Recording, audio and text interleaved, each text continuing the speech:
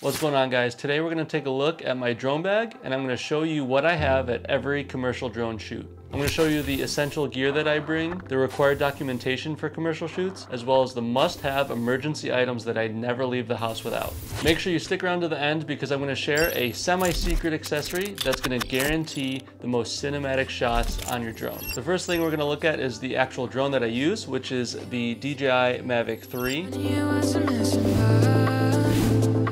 Now, I upgraded from the original Mavic Pro last summer, and there has been a considerable amount of benefits in that upgrade. For starters, the camera is so much better. You're also able to change things like the aperture, the shutter speed, and the ISO, and these are all things that professional videographers use in their DSLR and their mirrorless cameras, so it's so nice to have in your drone. Additionally, I feel that the sensors work a lot better on this drone than the previous drones. The build quality and the packaging seems to be a lot better than previous drones. I'm not as scared with this drone to touch the gimbal because the previous drones have just felt so flimsy and small, and I feel like they just really did a good job at upgrading the build quality. Now, I know that this isn't an upgrade to the drone itself, but what DJI has done is with the Mavic 3, they added this protective cover for the Mavic 3, so it just kind of straps on, and you know, if you're someone like me who travels a lot with your drone, it's awesome because it protects the camera.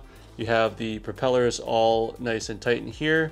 And if you're spending so much money on a drone, you want to make sure it's safe, especially when you're traveling. So this is a huge upgrade that they did with the Mavic 3. The next item in my drone bag is the Mavic 3 battery.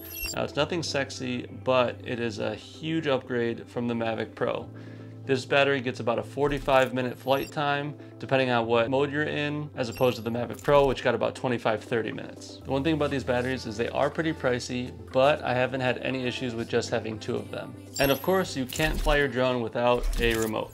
This remote might be the biggest upgrade that I've seen with the drone. What I love is that the joysticks are stored at the bottom of the remote, so you don't have to worry about damaging them or breaking them while you're traveling. They also added a cine mode, which makes it so you fly a lot slower and it's easier to get cinematic shots. Not only that, but if you fly in cine mode, your battery is going to last a lot longer.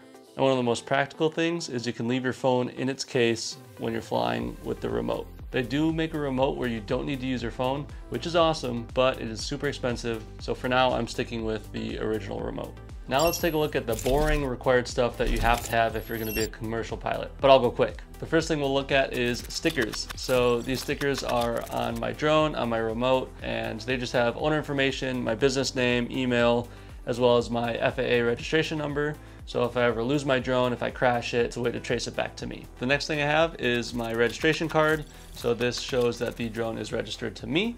This lasts about 3 years, then you have to renew it. So always have this with you on your shoots. If you want to get paid for your drone services, you need to pass the Part 107 test. Once you hopefully pass that, you will get a card verifying that you passed it, and this bad boy lasts only 2 years, and then you have to retake the test. It is tricky, so make sure you study. And it's probably not needed, but I keep it, but it's actually my test score that I got on the Part 107. And as I mentioned in the beginning of the video, there are some emergency items that I bring on every shoot. The first one being extra propellers. Now, we don't want to crash our drones ever, but if we crash them and they somehow stay intact and you just need to switch out the propellers, you'll be prepared. The next thing that I always have is the extra joysticks that my drone came with. Since the joysticks are removable, there is a chance that you might lose them, so it's always good to have a spare. The last emergency item I bring is the extra cords that it comes with for different types of phones. This might seem kind of silly to have, but if you're an iPhone user and your phone dies, or someone else has an older version of the iPhone with a different port, you might be lucky and they might allow you to borrow their phone.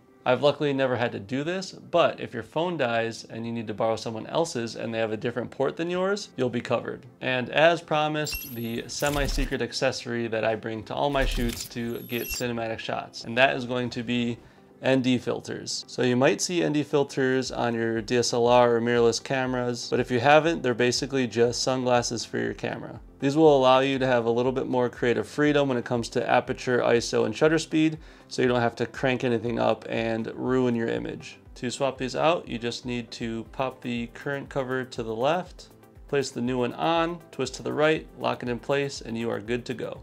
Alright, so that does it for today's video. Thank you for watching. I hope that you learned something, and if you have any questions, especially on some of those required documents, feel free to leave a comment, send me a message, and I'll help you out wherever I can. So much love, always be curious, seize the Kraken, peace.